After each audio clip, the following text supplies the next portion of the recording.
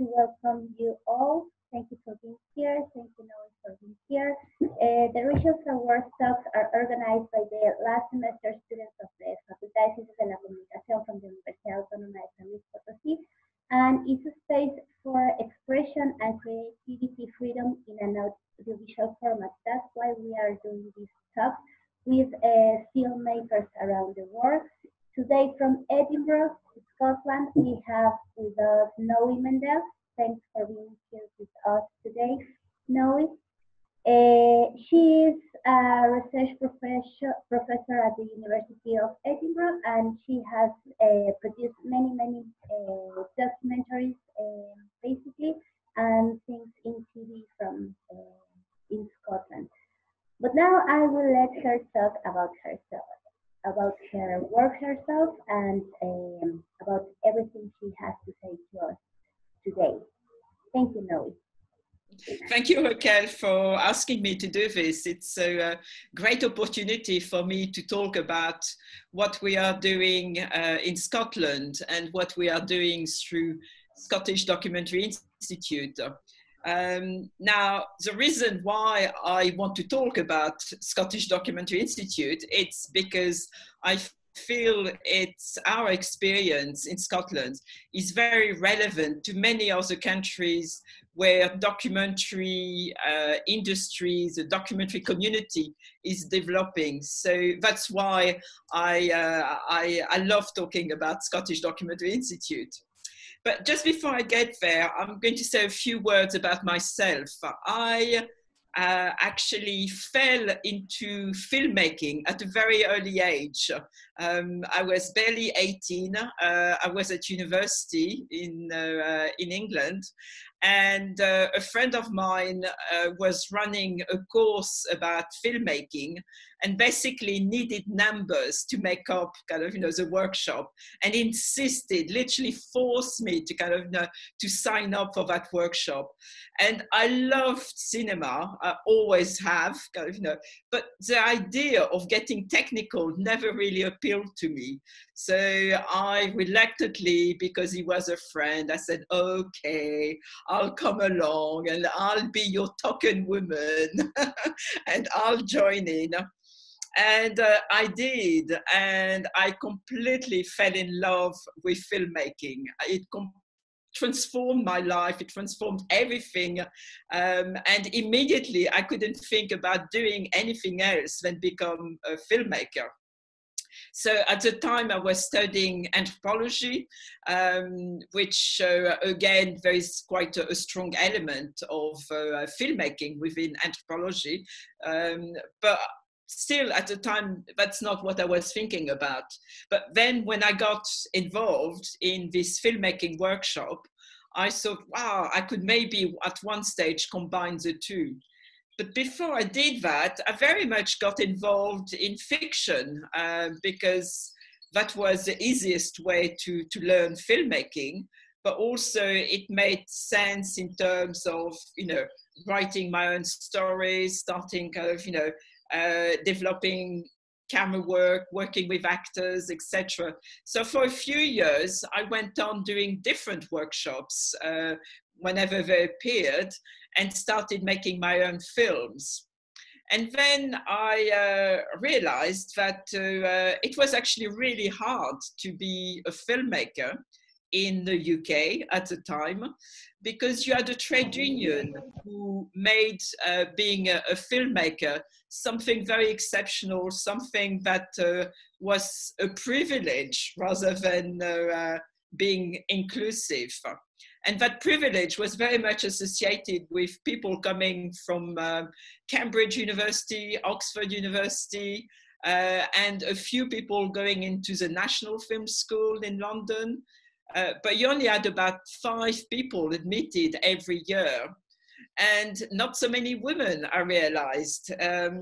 So I started thinking about the strategy of being a filmmaker in a very different way. I thought, right, whenever I'm going to learn something about filmmaking, I'm going to teach it in order to spread it around. So we break with this kind of privilege that somehow 5 people in the UK gets trained in filmmaking.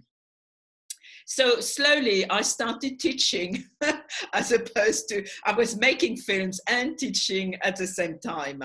And of course I became kind of a campaigner, kind of, you know, an activist, that filmmaking should be about inclusion and bringing different voices beyond the white male middle class of the British society. So I got involved in a film movement, and it was very lucky because it came at a time when a broadcaster called Channel 4 was trying to be set up. And the irony of history, and this is why I'm telling you this story, it's actually a very right-wing government called Maggie Thatcher who allowed the formation of this new channel in order to promote different filmmakers to come on board. And basically her idea was to break up kind of the trade union for filmmakers. And it's really strange that left-wing filmmakers like myself, feminists like myself, Black people getting involved in filmmaking, in a way, managed to get into filmmaking thanks to a right-wing government. It doesn't make any sense, but politically, she wanted to break down the trade union. The trade union didn't serve us as left-wingers, community people, because they were there defending the rights of a white male privileged class, really, not opening it up. So it's an interesting moment of history, but by creating that new channel, it meant that people like myself were able to be recognized as filmmakers and were able to get their kind of trade union card, recognizing them as filmmakers, which meant that I could finally set up my own company. I could finally work for television, etc. So that was a very, very big transformational kind of moment in the history of filmmaking in the UK.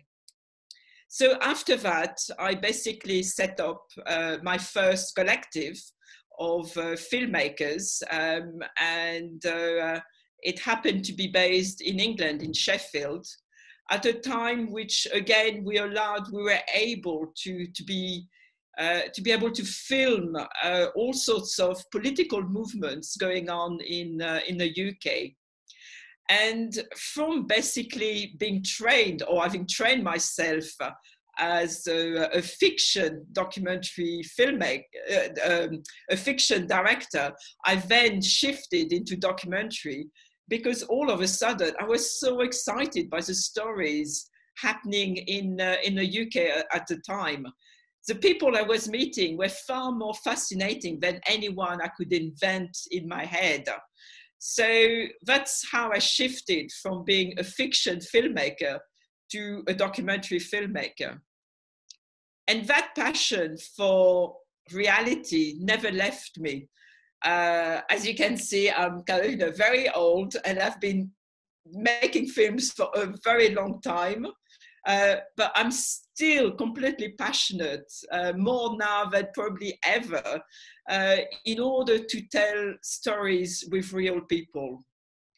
Now, at the beginning, when I started as a documentary filmmaker, I kept thinking that you had to be objective, that you had to tell stories from reality as it, my eyes were seeing, and trying to remove myself as much as possible from the process of making the film. I very much moved away from that.